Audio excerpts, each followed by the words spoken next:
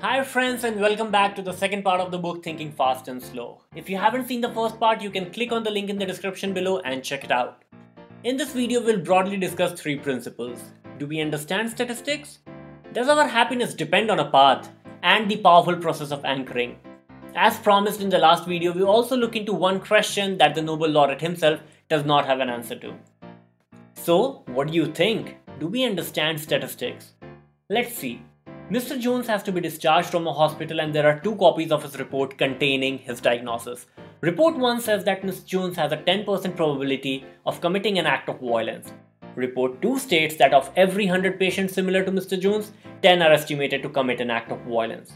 In which of the two cases would you be willing to discharge Mr. Jones? See if your answer matches with the majority. This question was posed to two groups of students, and twice as many respondents denied the discharge of Mr. Jones in the second case. This is because a rare event, when expressed in terms of relative frequency, seems more likely to occur than when it is expressed as a statistical probability.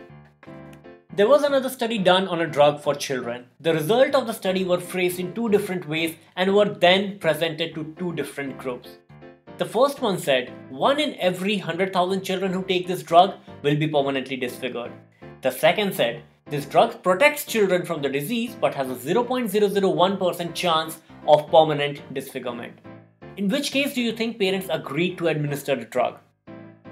In the first case, the image of the disfigured child is more influential and hence parents were less likely to administer the drug. This effect is called denominator neglect, where we ignore the plain statistics and favor the vivid mental images which tend to influence our decisions. Because when we say 1 in 100,000 children, it instantly paints the picture of that one child who is likely to suffer. So turns out we do not understand probability as well as we think we do. Let's try another experiment. There is a taxi company that owns 100 cabs, 80 red and 20 yellow. You see 5 red cabs come out in a row. Which car do you expect to see next? You would expect the next cab to be yellow even though the probability of seeing a red cab is still near 80%. We ignore the most probable outcome because we focus on what we think would be most likely. We often do not evaluate all the possibilities before coming to conclusions. This bias manifests itself when we try to time the stock market. Just because the market goes up for a few days, we expect it to fall without evaluating the fundamentals. Our brain tends to ignore the statistics because to a large extent we do not understand it.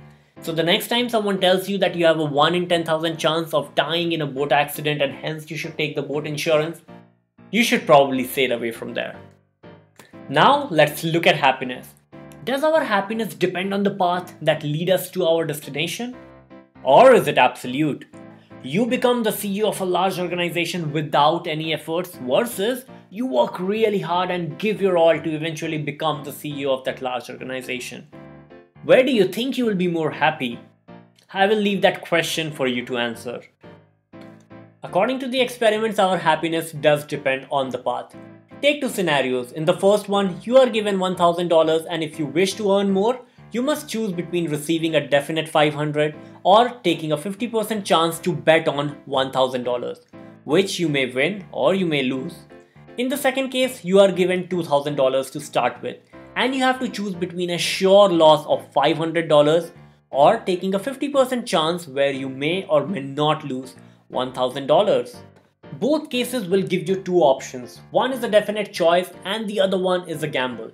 In the first case, most people choose to take the sure bet, while in the second case, most people take the gamble. This shows that we don't always make a rational choice. Let me explain this further. The starting amount you get in the first case is $1,000, while in the second case it is $2,000. And if you think about it, the overall amount you earn in the end is the same in both the cases. If you take the sure bet, it's $1,500. But the experiment shows that receiving $1,500 in the first case will feel like a win and make us happy, but receiving the same amount will feel like a very distasteful loss in the second. So we fear losses more than we value gains. But how do we use this in our regular life? You have a friend who has a serious drinking problem and you want him to quit.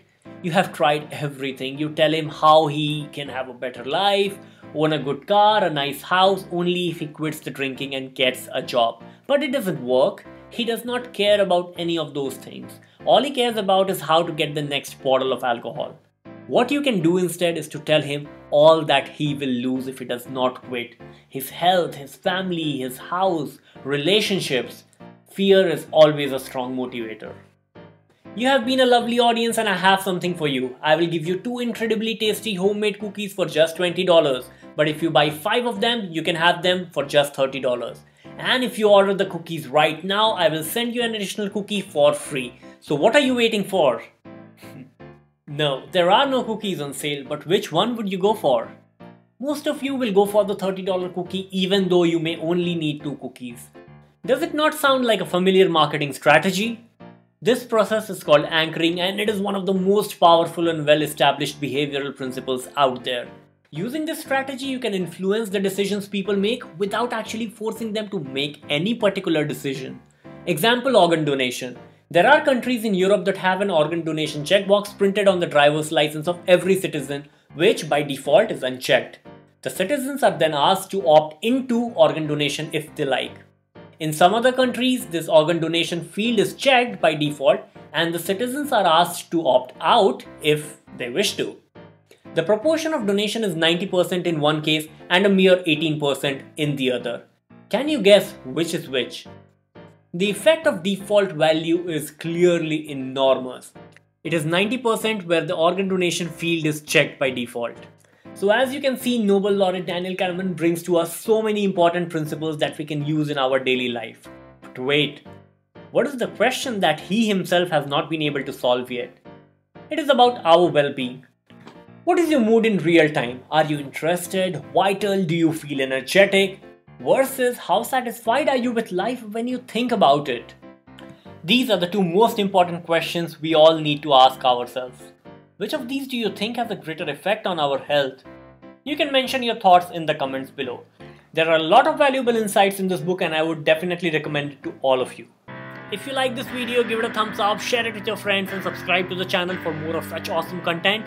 And until then, keep your brain hungry for more.